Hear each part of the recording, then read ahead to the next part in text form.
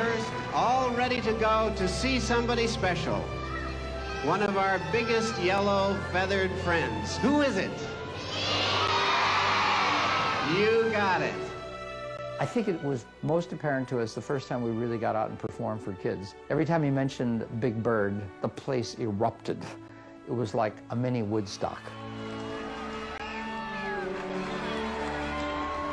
One of the stars of Sesame Street, Big Bird!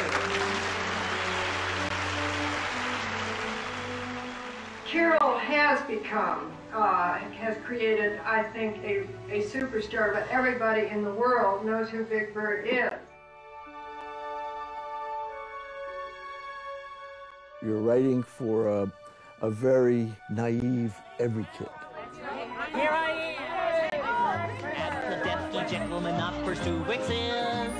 I wish I knew exactly what I mean. There is nothing to compare him to.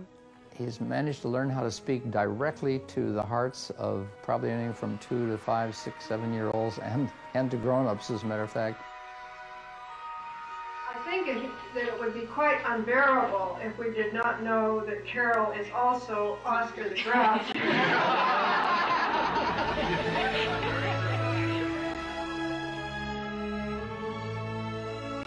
Oscar, in his own way, was a breakout character. I think if the show was being created today, you probably wouldn't get a character like Oscar approved. Listen, it's fun to be a grouch.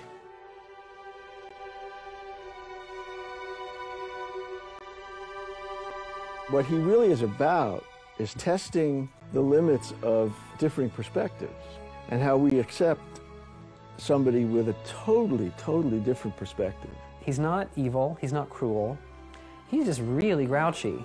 Gosh, Oscar, you know deep down, you're really a nice person. I am not. When we wrote Oscar in the beginning, Oscar is a totally negative character. He's the dark side of everybody. He's what children are constantly told they must not do. I've had a little running battle with John Stone, a fabulous director and the original head writer. He didn't like that I gave Oscar a heart of gold. He fights very hard against my concept of Oscar. You're a sweetheart. I'm not, I'm terrible. You think that why we care so much about Big Bird, and Oscar, too, is that we know inside those creatures beats the heart of a great human being.